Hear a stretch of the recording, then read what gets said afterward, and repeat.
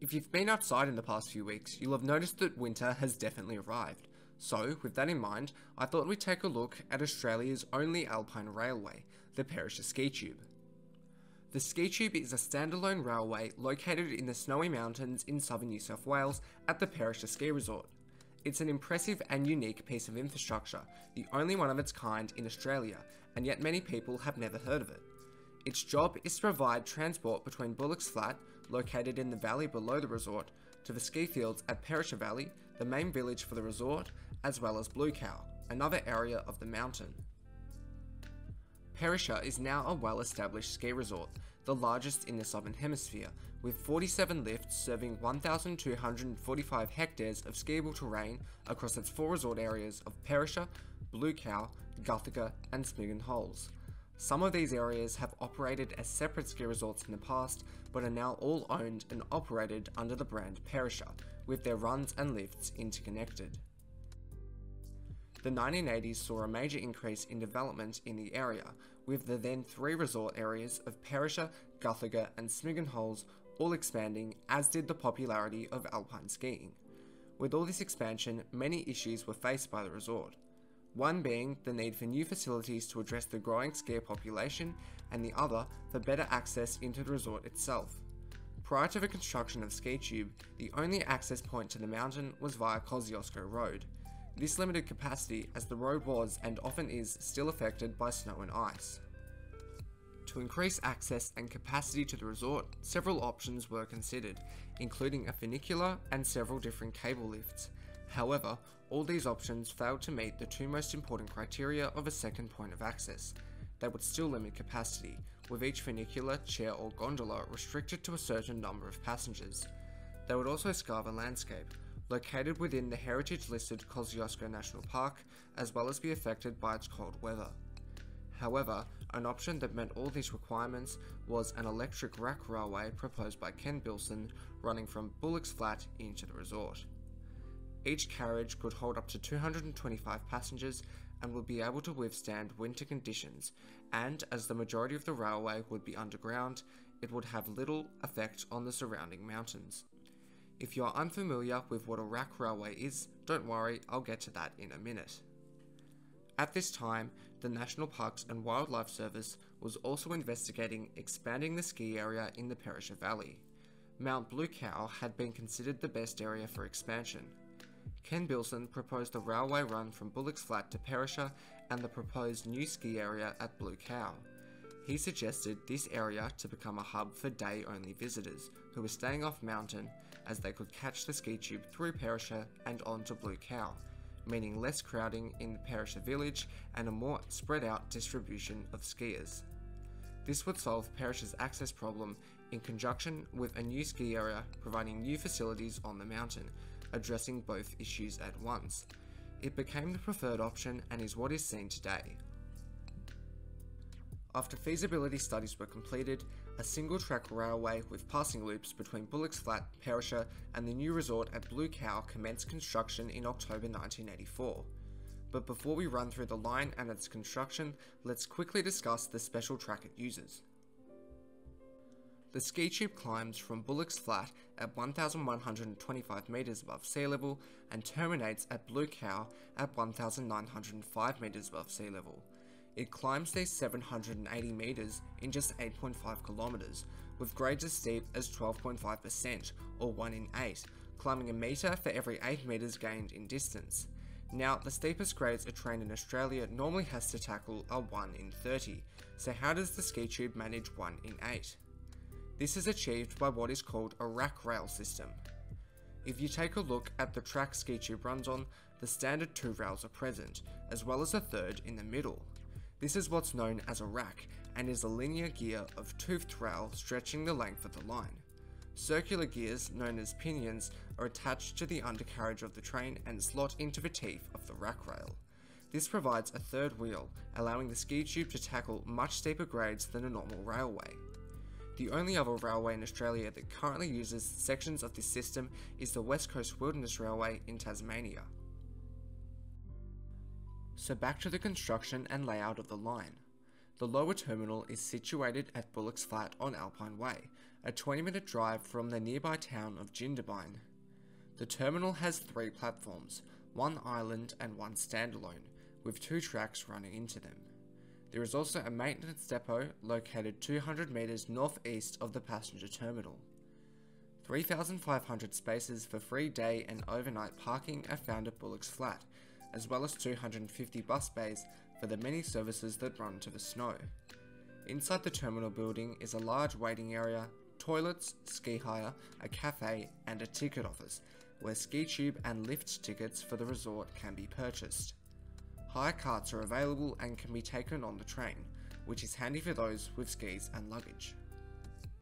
After the train leaves the terminal, it runs above ground for the first 2.6 kilometres. It turns left shortly after the terminus, passing the workshop and crossing the Thredbo River, and begins to climb the lower hills of the Ram's Head Range.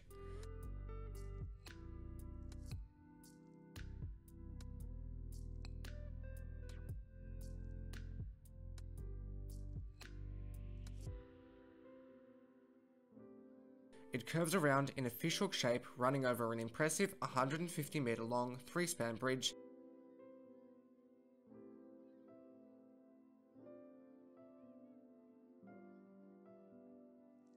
and enters the Bilston passing loop.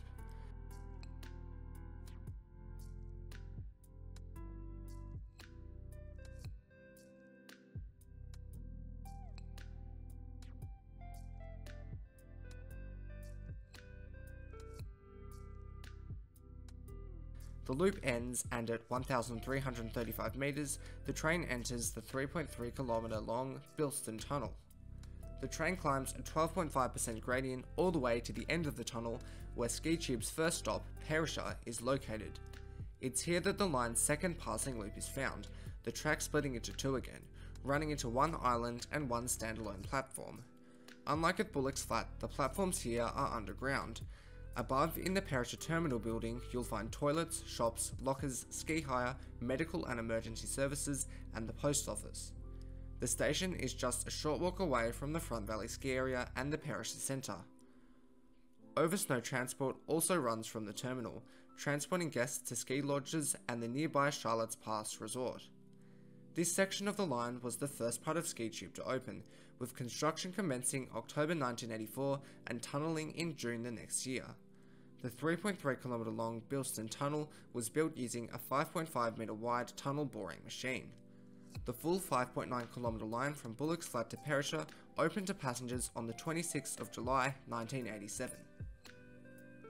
After Perisher Station, the line diverges back into one track and enters the line's second tunnel, appropriately named Blue Cow Tunnel.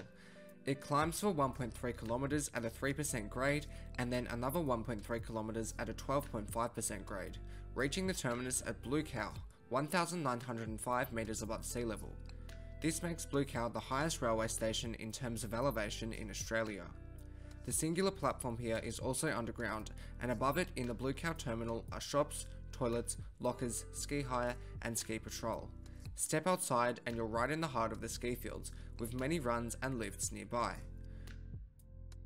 The tunnel from here to Perisher was constructed with a drill and blast method, resulting in a much rockier finish.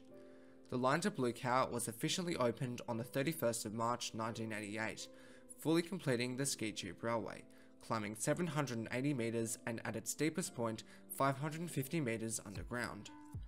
As this part of the project was delivered late, and the new ski area at Blue Cow had already opened before the railway, we did end up with these slightly confused buses for a while. Signals, rolling stock and overhead wiring for the railway were provided by a combination of Swiss companies and the Australian company Comenge, or Commonwealth Engineering. A total of 11 carriages were built, 4 motorcars, 4 driving trailers and 3 non-driving trailers. Motorcars are fitted with 4 301 kilowatt traction motors, making trains capable of 40 km per hour. 2 substations were built to power the line, which runs on 1,500 volts. Track used for the construction was second-hand rail from the State Rail Authority. Since its opening, Skitube has transported over 4 million passengers.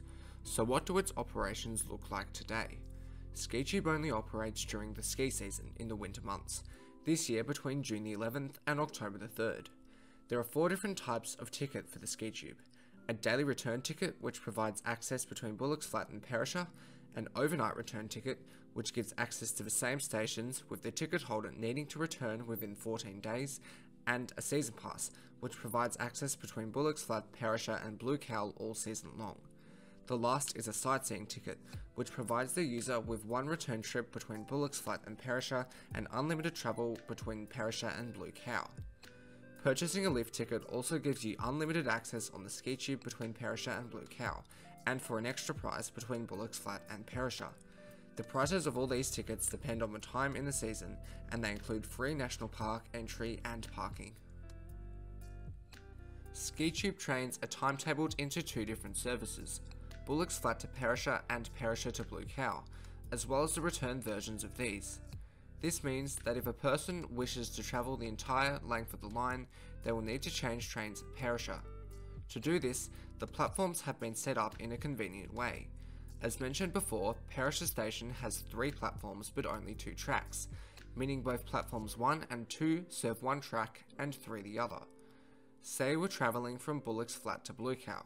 When you arrive at Perisher, those disembarking would exit to the left, and those continuing on to Blue Cow would exit onto the island platform to the right, where a connecting train to Blue Cow would be located on the adjacent track.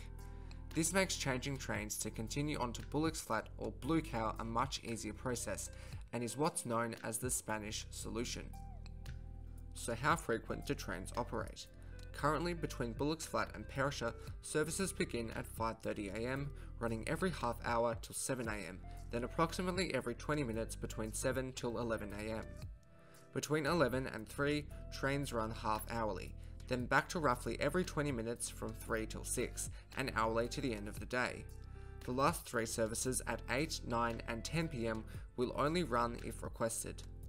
The timetable from Perisher to Blue Cow is pretty much the same, with trains operating approximately 10 to 15 minutes later to meet connecting services at Perisher. Services operate between 5:43 am and 9:11 pm. Services on the return versions of these routes are also the same levels of frequency, with services from Blue Cow to Perisher operating between 6:02 am and 9:24 pm, and services from Perisher to Bullocks Flat operating between 6:12 am and 10:32 pm, with the 8, 9 and 10:32 pm services running on request only. It takes 10 minutes between Bullocks Flat and Perisher and 7 more to Blue Cow. Like the tickets, the timetables may vary throughout the season. The Skitube provides a convenient way for day trippers and people staying overnight to access the Perisher Resort, as well as provide skiers and snowboarders with easier access to the Blue Cow area. It's a unique and impressive piece of engineering, an alternative to driving on snowy roads, a relaxing trip into the mountains, and Australia's Alpine Railway.